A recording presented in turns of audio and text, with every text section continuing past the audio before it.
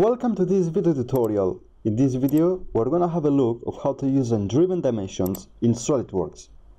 From the View Palette command, you can click and drag the back view of the file,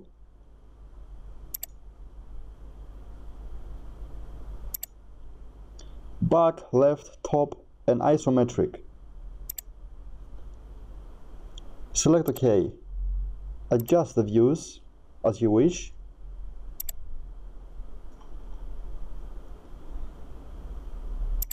In order to use the driven dimensions in SolidWorks, I can simply select Smart Dimension. These dimensions you can simply insert manually,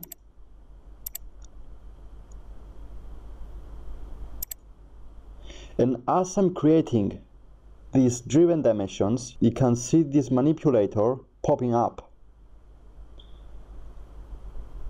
This is to help me position the dimension nice and organized. If you want to avoid this manipulator, you can move your cursor away and it will disappear. So you can put your dimensions manually.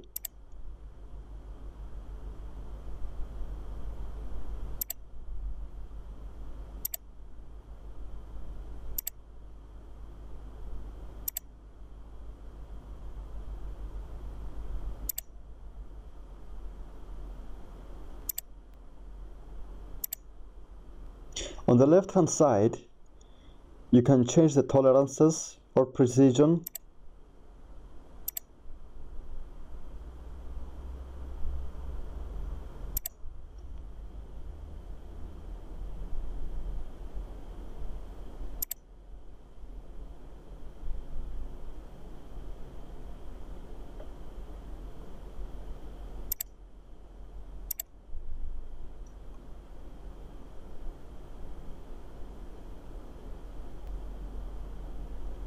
You can also change the way that they appear, in parentheses for example.